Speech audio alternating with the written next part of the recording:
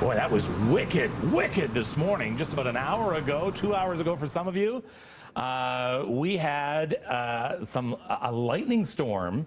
Quite a system moved through the area. Thousands of lightning strikes across southern and southwestern Ontario over the last couple of hours, and it's still making its way through the eastern parts of our region right now.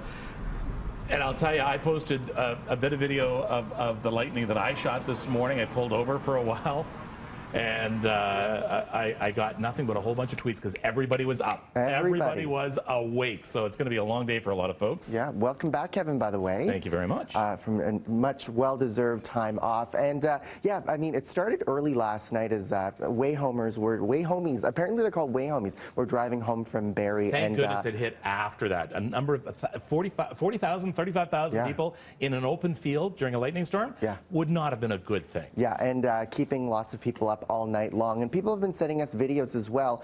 Kevin, you posted this video on Twitter, which we just saw a moment ago. Our Cynthia Mulligan posting this from her porch as well. You can see, this is just some of the video that she took, and you can see the rain really coming down. Heavy rain, heavy lightning. Terry Hart, our Terry Hart, also at the airport right now. She tweeted us with an update because a lot of people are flying out this morning, waiting to board my 6:50 a.m. flight. They are boarding the flight, and it is still on time. They go into that code red whenever there's lightning out. Everybody comes in off the tarmac for good reasons.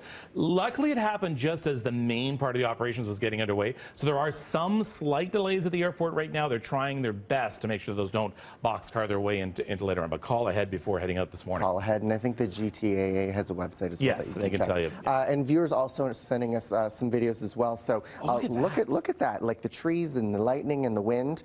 Some interesting images coming in from social media. All right, so let's talk about Wayhome.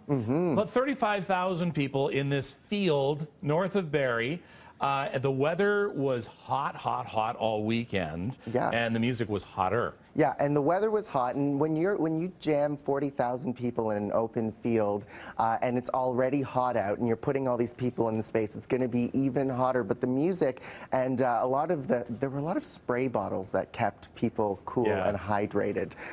But some of the big names, Arcade Fire was there, including a very awesome fireworks show that somehow happened. There's some video that I took as well. Oh, you were there. I was there. And you were there last night to see the Killers. They didn't go. I thought that the one thing my son was telling me, he said it was so well organized. He said when the bands were supposed to be on, they came on. There was no delay.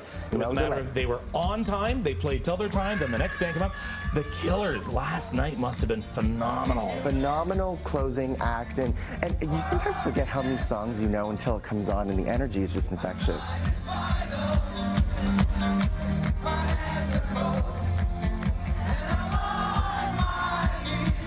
Winston, I'm going to have to advise you that to shoot the concert without the express written permission of the artists, I'm going to have to confiscate your phone. But that's the reality, right?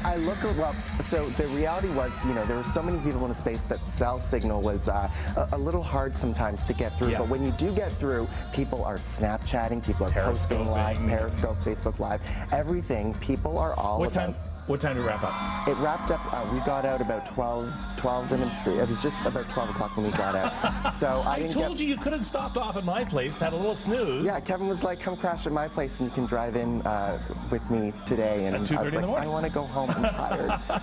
I've been up north sleeping in a hot cottage. So no, it was fantastic show. And what's really interesting too, by the way, they make you wear these bands.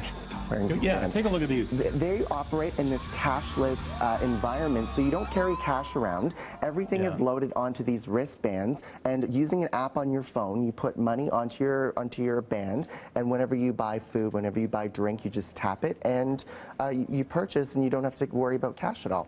Amazing. Yeah. Why don't you try that at Tim's today, see if it still works. Let's see. You can buy everybody one. Yeah, all right. It's all on me. Sounds great. Yeah, good time. We'll have a nap a little later on. 2 hours. All right, it is coming to 6:27 on Breakfast Television. Leave you with a little bit more of Winston's video out of Wayhome.